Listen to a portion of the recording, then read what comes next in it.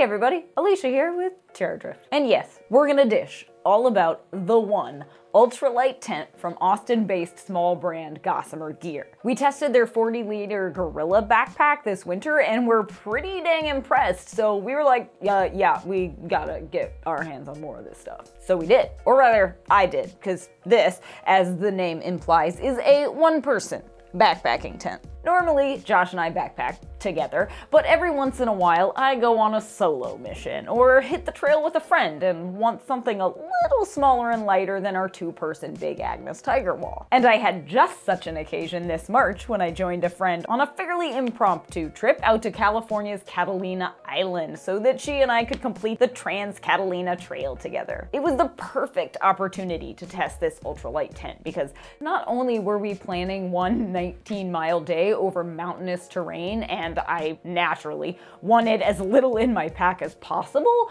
but I was also flying with my gear. And frankly, I hate checking luggage and paying to check luggage, especially when that luggage is a pack made of more delicate ultralight materials. But tent poles and stakes aren't likely to make it through TSA without getting confiscated. So the one was the perfect option. No tent poles. And to top it all off, I got to test this tent in pleasant weather, cool weather, in rain and extremely windy conditions, which we almost never get to do with one tent. So thanks, Catalina, for running us through the gamut. Anyway, let's start with the features. The one is obviously super duper light and small. I mean, I pulled this out of my pack and my thru-hiker companion even got excited about it. I mean, how could she not? Look at it. This is impressive. It weighs only 17.7 ounces and doesn't come with poles because you can use trekking poles to pitch it. You can buy dedicated segmented tent poles from Gossamer gear if you don't usually hike with sticks, but I do, so this works perfectly. It comes with 8 aluminum stakes. You need a minimum of 6 to pitch, a max of 12. We found 8 to 10, a happy medium. Guy lines and a stuff sack. There's one interior pocket and plenty of space by your head and your feet. In fact, the bathtub floor is 84 inches long, 33 inches wide at the head, and 21 inches wide at the feet.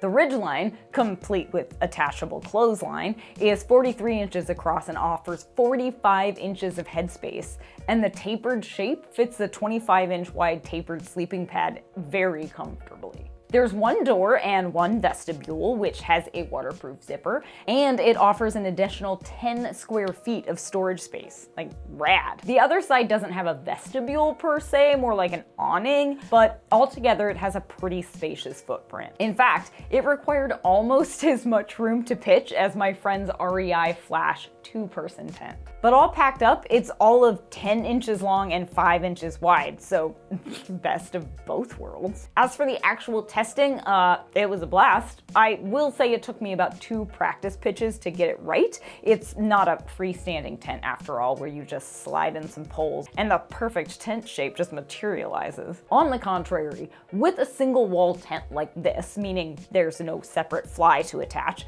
you have to take a smidge more care to ensure stakes and guy lines are placed at the best possible angles to prevent saggy corners or awkwardly tight edges. But that comes pretty easily after a couple of pitches. Just stake the corners, insert trekking poles, and you're good. Like I said, the tent comes with 8 stakes, which is not the absolute minimum, as with most ultralight tents. And while those 8 will absolutely do the job in most conditions, in especially wet or windy weather, 10 to 12 seemed a bit more necessary. But more on that in a minute. The zippers on the door and vestibule were smooth, and both sides kept rain out, even though the awning side doesn't seem like it goes down all that far. I mean, if wind happened to be blowing rain sideways, you could potentially have a problem, but otherwise, you shouldn't have any issues. Same goes with the mesh vents near the floor. While there is a bathtub floor most of the way around that keeps out water, wind, and rain,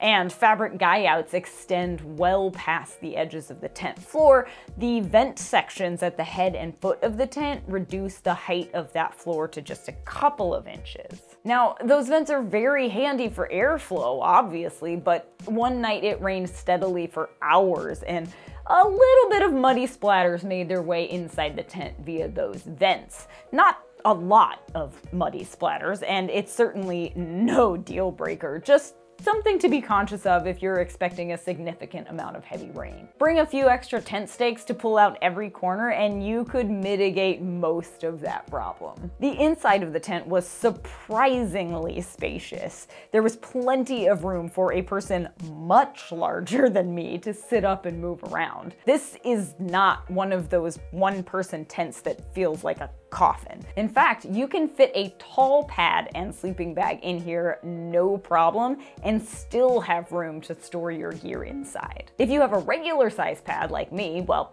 I had enough room to bring in camp shoes, my pack, water bottles, stuff sacks. Literally everything I brought with me fit inside the tent. And that's just at the head and the foot of the tent. There was also loads of space around the edges, meaning I wasn't elbowing the tent walls all night. I mean, I had more room to move and store stuff in this one-person tent than Josh and I do in our two-person tent. It is made of more delicate ultralight ripstop material, so it's not the sort of rugged, durable tent you can just throw around and bully to pieces. I do highly recommend getting yourself a footprint to protect the tent floor, but I'm fine with that when my tent weighs less than a liter of water. Anyway, I also appreciated how easy it was to tack back the vestibule cover and the big mesh door, and that you could not only open one side of the vestibule, but two. Because there's plenty of ventilation in this tent, both high and low, it's suitable for a wide range of temperatures. I did worry that the cooler temps would prove uncomfortable because of all that mesh, but the tent didn't feel as breezy as I thought it would in 45-degree temperatures. Even on windy nights, I really only felt a slight breeze, so I was super surprised. I mean, I'm not saying I would take this tent winter camping. It's still just a 3-season tent. But early spring and late fall? Yeah. I did wake up to a bit of condensation right near where I was exhaling on that coldest morning, but it wasn't even enough to collect and drip on me, so huge plus. That said, high winds did prove to be a little bit of an issue one night when beach camping.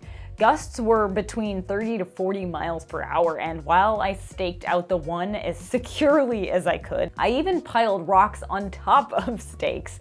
A trekking pole did collapse on me twice that night. It was easy to fix. I didn't even have to fully get out of the tent, but it was annoying. That said, my hiking buddy, who has a similarly designed REI tent, also had hers collapse in those same conditions, and sand is notoriously difficult to pitch in, so I would hardly call this a failure point of the one. It's more of a general hazard with ultralight single wall trekking pole pitched tents, which probably any hiker who uses them often will tell you. Plus, freestanding tents nearby were also bending under the pressure of the wind, and fellow backpackers with more conventional tents actually avoided the site altogether because of those winds. So again, I would still totally use this tent. Besides, I've seen freestanding tent poles snap in half in that kind of wind, which a trekking pole will not. So once more for good measure, not a flaw in my opinion. This tent may actually prove more robust than many freestanding tents in intense winds